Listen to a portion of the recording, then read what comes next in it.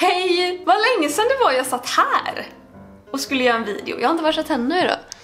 Har jag lite macka där kanske? Idag tänkte jag lösa era läxor. Jag har gått i skolan till och med gymnasiet. Sen har jag tagit en veckas kurs i stand-up comedy. Men datorn, please. Men det är allt jag har i skolväg. Så att ja, varför inte då bara se vad det är jag går miste om?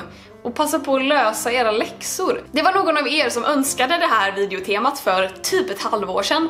Och så någon gång där i början på juni tänkte jag, just det, jag har inte gjort den videon än. Det är faktiskt en ganska rolig idé att se hur mycket jag kommer ihåg från liksom min skolgång. Så att jag gick ut på Twitter och bad er att skicka mig era läxor. Det var ju bara det att typ 90% bara, LOL Clara, vi får sommarlov nästa vecka. Så att jag fick in några läxor, men det kändes liksom inte relevant att göra den här videon då. Men nu är det ju så att jag har ju sparat de här läxorna som ni skickade till mig. Och så tänker jag att det är nästan bara bra att jag löser dem nu istället. För att annars hade ju ni liksom fått fusk från mig. Och då hade ni ju inte lärt er någonting. Och det hade ju varit jättesynd. Och det var väl mitt intro på något sätt. Jag sitter här vid min dator, jag har era läxor och internet uppe. Och nu tänker jag att nu löser jag era läxor, kosta vad det kosta vill. Vi börjar med Linda har skickat in en matteläxa. Okej, nu läser jag högt. En triangel har hörnen -2, -6, 2, 4 och 8, 0. Bestäm koordinaterna för mittpunkterna på triangelns sidor. Okej. Men det här borde inte vara så svårt. Jag tyckte om matte när jag gick i skolan. Men matte C tror jag var det värsta jag gjort. Först så tänker jag att jag ritar upp en graf. Heter det så? I don't fucking know. Graf, shabam. Då sätter jag första krysset här. -2, -6, en 2 och 4. Fan vad tråkigt. Clara är när du läser matte. Där har vi triangeln som vi ska räkna ut. Vad ska vi komma fram till nu då? Koordinaterna för mittpunkterna på triangelns sidor. Hur vet jag det då? Jag har ju ingen linjal ens. Jo, jag har ett måttband. Okej. Det var ju en jättedum idé. 1, 2, 3 och en halv. Här har vi då mittpunkterna på triangelns sidor. Och då skulle jag vilja säga att koordinaterna för mittpunkterna är... Haha! Shabam, motherfuckers! I made it! Det tråkiga här nu är att jag har ju ingen facit. Så jag kommer ju bara sitta här och känna mig nöjd liksom, över mig själv. Tack Linda för din läxa och för att du fick mig att känna mig bra idag. Vi kan fortsätta med lite matte. Alexandra skriver: beräkna följande andra grads ekvation först genom pq-formeln, sen med kvadratkomplettering. Pq-formeln minns jag. Kvadratkomplettering.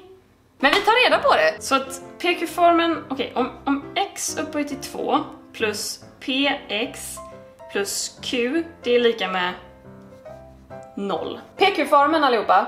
Nej men det här ger mig lite ångest. Jag har inte ens en grafräknare nu. Om vi har x upphöjt till 2 minus 4x minus 5 och det är lika med 0. Men då ska vi ta reda på vad x är. Yes! Smart alert. Vad är p då? 4. Kan p vara 4? Kan p vara 4? Ja, men vänta, 5 måste vara q och p måste vara det som står innan x. Damn right! Okej, då ska vi se. Då är alltså x upphöjt till 2 minus 4x är lika med 5. Could this be right? Ja, det blir ju 0. Oh my god. Oh my fucking god, jag hittade en kalkylator för pq-formeln. Så x är 2 plus minus 3. Vad betyder det då? Alltså varför... nej, nu, jag tänker inte... det här... Jag läste inte matte C för att sitta här och inte kunna pq-formeln. Men alltså Alexandra löste en jäkla läxa själv. Nu blir jag provocerad. Vad härligt att ni klipper gräs precis utanför mitt fönster just nu. Det är jätteuppskattat. Alicia skickade in en fysikuppgift. Och det finns ju en anledning till varför jag gick samhälle i gymnasiet. Det här ser dock lite basic ut. Para ihop alternativ A till E med rätt siffra. Då skulle jag säga, järn är ju ett grundämne. Nu googlar vi vätgas och syrgas. Jag kan tänka mig att det är en knallförening. Ja, men det är bra.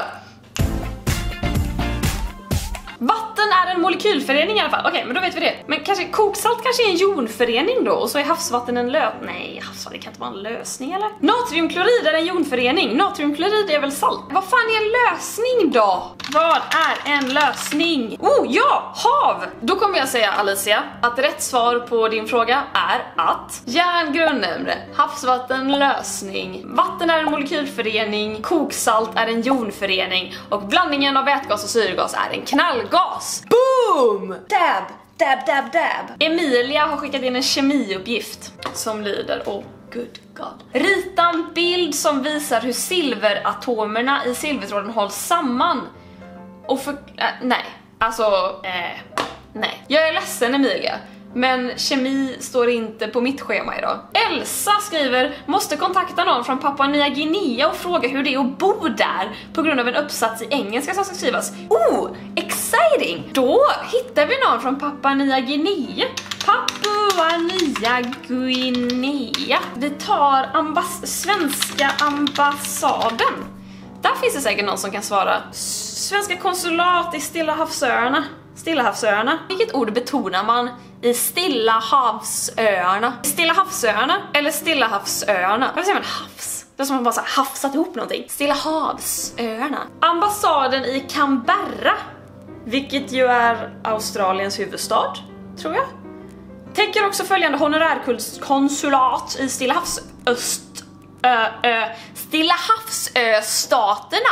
Varsågoda för bra hänga gubbord. Sveriges honorärkonsulat i Port Moresby. Honorärkonsul Trevon Clow. Och här finns en e-mail. Men Elsa, om du behöver mailen fortfarande, vilket du antagligen inte behöver för att jag fick den här frågan i juni. Skulle det vara så att du behöver den, så hör av dig. Kan jag länka den här sidan till dig. Linda, som skickade in den första matteuppgiften, hon har även skickat in en historieuppgift. Och där det handlar om Sydafrika. 1948 vann nationalistpartiet valet i Sydafrika och införde då apartheid. Boo. Du ska arbeta med frågan nedan. Okej. Vad innebar apartheidsystemet? Vilka detaljerade bestämmelser fanns? Alltså, apartheid handlade ju om ett systematiskt förtryck mot svarta.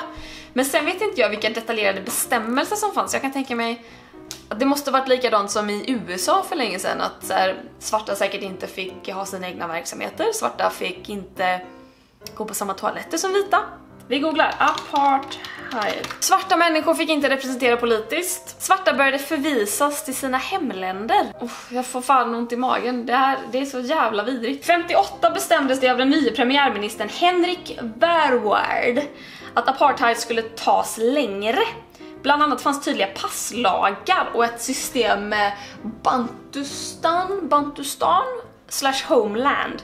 Ta reda på vad dessa innebar. 1958 Bantustan. Oj, shit. A Bantustan was a territory set aside for the black inhabitants of South Africa and Southwest Africa as a part of the policy of apartheid. Man förnekade dem alla rättigheter som en svart kunde ha i Sydafrika. Det är helt otroligt. Det här har alltså hänt. Ofattbart. Och jag vill, by the way, eftersom det är fruktansvärt aktuellt just nu, att ni kommer ihåg att det här står till exempel Nordiska motståndsrörelsen bakom. Jag bara säger det. Jag har ingen som helst förståelse och ingen som helst respekt för människor som på något sätt kan sympatisera med det här. Ni är vidriga människor. Läs en historiebok.